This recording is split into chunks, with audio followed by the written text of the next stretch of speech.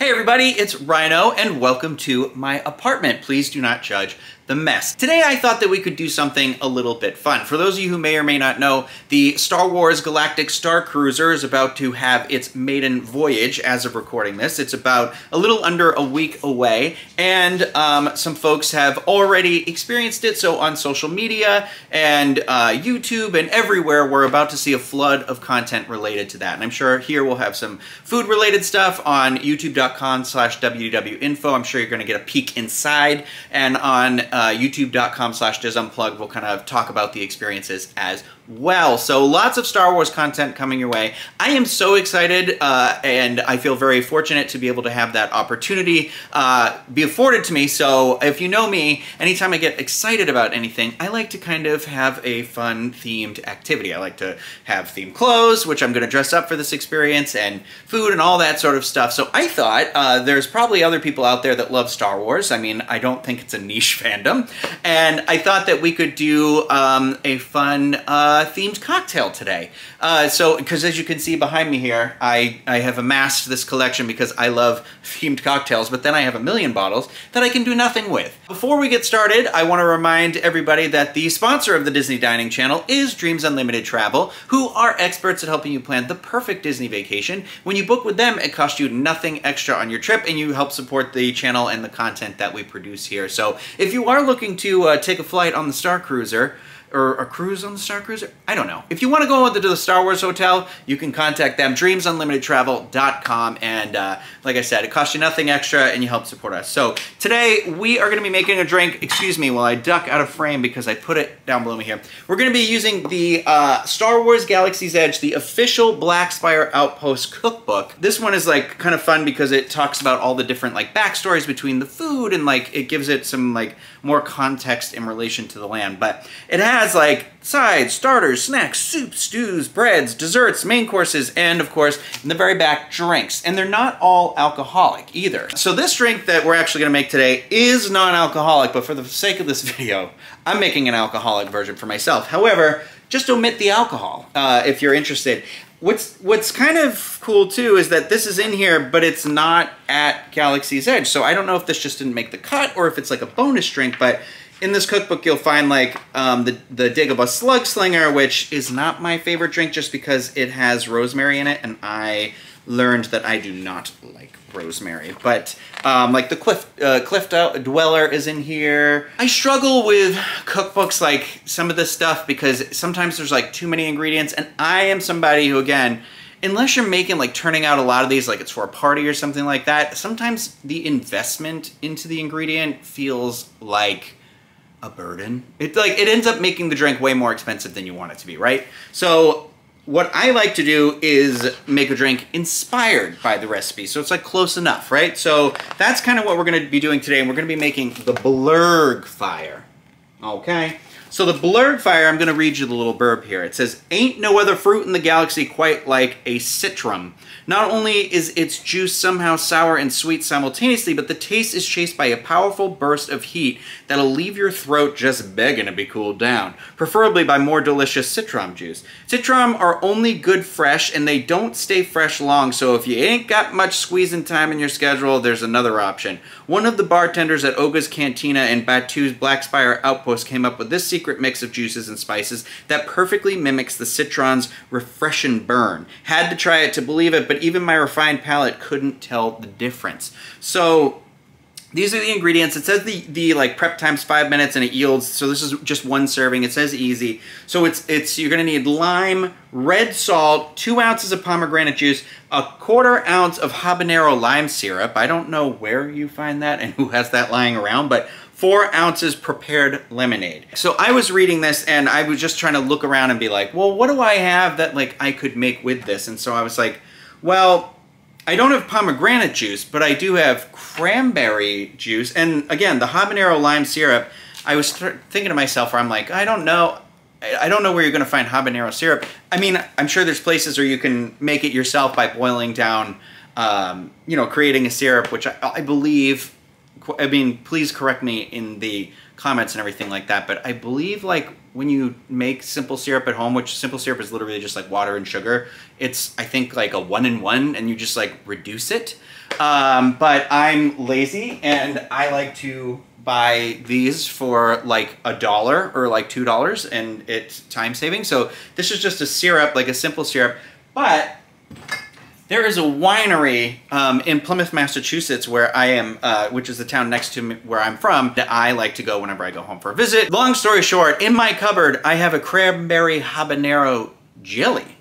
So I'm gonna use that. And so I'm gonna use that as my like syrup base, since essentially, I think when it says syrup, it's like, it wants you to have like a simple syrup. If you don't have anything like that, what I recommend for people to do is go to like a Ross, or not a Ross, but well, I mean, maybe at Ross, but like a Home Goods or Marshall's. They usually have syrups in the home section for pretty inexpensive. They're usually anywhere from like $3.99 to like, I don't know, maybe like $8. Or you can go on Amazon, or to, if you have a local shop, even better. But even at Target, you'll get some simple syrups in like the coffee aisle and things like that. It's fun to have those because they're like, you know, you can experiment with them in any type of a drink. You just find an alcohol that sounds like it fits in that flavor if you want.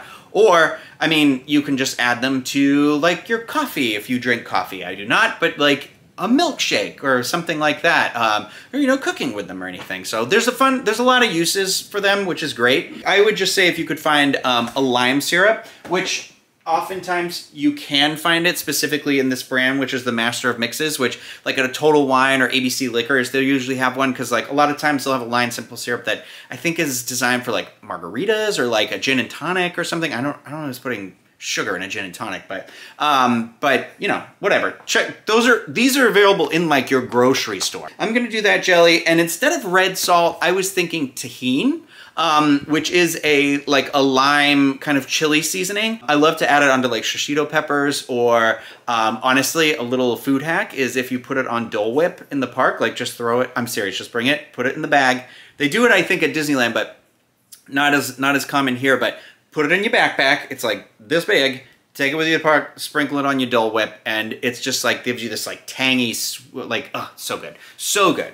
But so I'm thinking tahini on the rim, and instead of pomegranate juice, I'm going to use cranberry pomegranate juice. I got this at Target, and I thought that it would complement the jelly. Yeah, and then the lemonade, I have Crystal Light packets at my house that I'm going to use to make lemonade. So this is going to be a real on-the-fly cheap thing.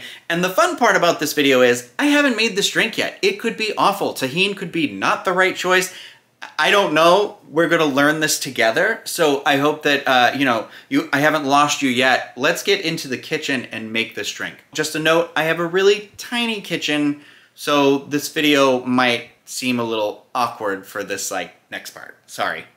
So here's an important thing to do. Double check your ingredients before you go to the store, because I thought I had Crystal Light lemonade and it turns out I had lemon iced tea. But I got lucky because in my cabinet I still had one of these Dell's lemonade mixes, which is supposed to be like a frozen blended drink, but I made it and you know what? It tastes like lemonade. So I've got something that resembles lemonade for this drink, but Dell's Lemonade, if you're in Rhode Island, give it a try. It's delicious. I love it. I've got a shaker with ice in it, and, you know, so we're just going to get started. Again, let's read the directions. It said lime. So I've got, this is the tahini right here. And then here is that, the Plymouth Bay Winery Cryberry. It's Cranberry Bay Habanero. We're going to be using that today. So again, please don't judge me. There's stuff on my counter, I know. It's my breads. I don't have a bread box. The kitchen is the smallest kitchen known to man. But so we have our lime, our red salt, that's what I'm calling this. And then we have I got the Ocean Spray, like I said, 100% juice. Don't go with the cocktail. The cocktail has so much sugar in it. I mean, I know this isn't much better, but this is no sugar added cranberry pomegranate. So we're doing cranberry pomegranate juice in place of pomegranate juice. And then our habanero lime syrup is the jelly, and the lemonade we have here. I'm gonna make this drink virgin first, and then I'm gonna add liquor into it. So we're just gonna get started here. We're gonna make it like martini style. Like you can get the kids a fun little glass if they wanna drink out of it or whatever. So it says 2 ounces of pomegranate juice. That's where we're starting. I have this shaker that's made by Elevated Craft that's like insulated so your hands don't get cold, but it's got like the measurements on the inside, and it's like a grated thing on the other side. So it strains, it does everything. It chops, it makes julienne fries. It doesn't do that, I'm just quoting Aladdin. 2 ounces of your pomegranate juice, 4 ounces of our lemonade. Now it says a ½ ounce of the habanero lime syrup, so the cranberry habanero, I'm gonna do like kind of a heaping spoonful. Now the thing to remember about the jelly is, because we're using jelly, we have to like extra shake this drink. A little Darth Vader spoon, it feels like it's appropriate. So just gonna do like a pretty heaping boop, in there. Ooh, it smells so good. Oh my God, this jelly's delicious. It smells delicious. So the lime is just for garnish, because it called for a lime as well, but I'm gonna add just a little bit of lime in here to give it a little citric acid to hopefully break down this jelly. Just a little bit there, just a little teaspoon, bar spoon of that, if you will. We're gonna put our lid on, and we're gonna shake the force out of this drink. God, you know how you can feel yourself so out of shape when you shake a drink and like everything on the body is heaving? We've vigorously shaked our drink. Now we're gonna take our glass, and what we're gonna do is we're gonna cut a little slice of our lime out here. I'm just gonna cut it in half. Here's my knife. So we want to cut a little wheel off, that's going to hug our glass. So you can have 2 plates and squeeze some of the lime juice out onto 1 plate, or you can just take your little wedge and just rub the rim of the glass that you're going to be using. I went with a martini, kind of this crazy martini glass that I have here. I'm just going to dump some of this out on the plate in a circle. So we take our glass, we've rubbed the rim of it here. I'm going to just do. So we've got kind of the rim on the glass here. We'll give our drink one more shake. And then we're going to pour this out here. And we're going to take our lime. Fancy pants. Let's give it a try. Oh my gosh, this is... Woo! Okay. There's no alcohol in this. This is very refreshing. Like, I mean... Cranberry lemonade is just like something you can't really go wrong with. That pomegranate gives it a little extra, ooh, like a surprise in there. But like pairing it with the tahini and the lime is just like, I feel so fancy. But the tahini does this like kind of soury thing to your tongue where it's just like, it's like how if you've ever had a fuzzy tauntaun and it has that numbing effect. I think the tahini is like a fun little like, oh, didn't expect my tongue to kind of have this little dance with the food here. The drink. Now we're gonna make an alcoholic one. So the alcohol that I've picked is gin, and specifically I've got Bog Monster from the Dirty Water Distillery in Plymouth, Massachusetts. I bought this while I was home. This is it's distilled gin with cranberry and other botanicals added to it. I thought this would be really good in this because, you know, cranberry, again. But any gin will really work for you, anything that you have that would complement some cranberry. So I am going to add 2 ounces of gin. So the same exact measurements for everything else, which I'll read to you one more time. We're doing 2 ounces of our cranberry pomegranate juice, a heaping spoonful of the habanero cranberry jelly, or your syrup. If you're doing syrup, it's a ½ ounce of the syrup, okay? So remember, if you're doing syrup, ½ ounce syrup. If you're using a jam or a jelly that you found, that is going to be a heaping tablespoon of that. And then 4 ounces of your lemonade, and then 2 ounces of your liquor of choosing. But like I said, I'm doing gin. Oh my God. I feel like the gin actually brings the sweetness of the drink down just a little bit. Like I was a little worried. I was like, maybe gin wasn't the way to go, but this gin with like the botanicals and then the sweetness of the tahini. Oh my gosh. I found a new drink. My God, this is delicious. You have to try this. I was legit worried this was going to be a dumpster fire. I mean, the filming of the video basically was, but this drink is delicious. 100%. Oh my God. So there you have it. That is the Blurg Fire. I was going to call it the Blurgen Flurgen Flyer, like it was a Rosen Island from space. Rest in peace, Betty White. But that is from the Star Wars Galaxy's Edge, the official Black Spire Outpost cookbook, written by Chelsea Monroe Cassell and Mark Summerak. And here's the thing: don't be intimidated by these recipes. You got to try and modify things.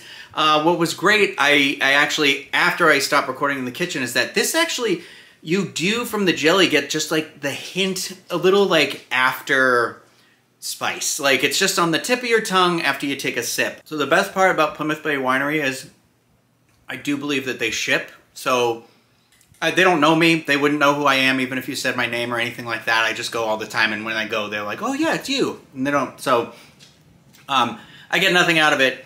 But if you want to give it a try, I'll put the link in there because I feel like it's they have some unique things. There's actually a like a cranberry chocolate one in my pantry over there. And I'm like, ooh, what drinks can I use this in for now? But oh my gosh, this is good. Don't be afraid to get crazy and experiment. But I highly recommend either version of these. What's great is I think they're both delicious. So make one for the kids, make one for anybody who's not drinking. You don't have to be a kid and not drink.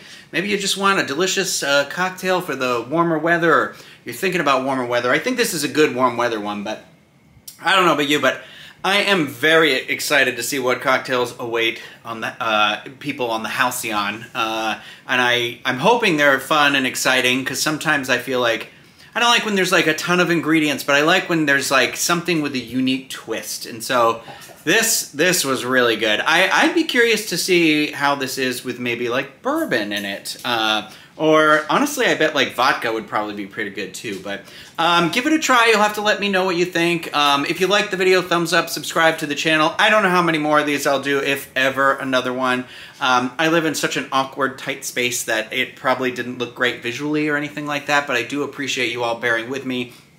And I know everybody out there is just trying to get by, so hopefully this just brought a little bit of fun and joy into your life. And hopefully, if you made the alcoholic one, I'm sure you feel better after drinking it, better than you did after watching the video. But yeah, thank you everybody for dealing with me. If you have any questions or comments, or honestly any suggestions, if anybody's made a Star Wars inspired drink, I'd love to hear it out there. So thank you everybody again for your time, and cheers.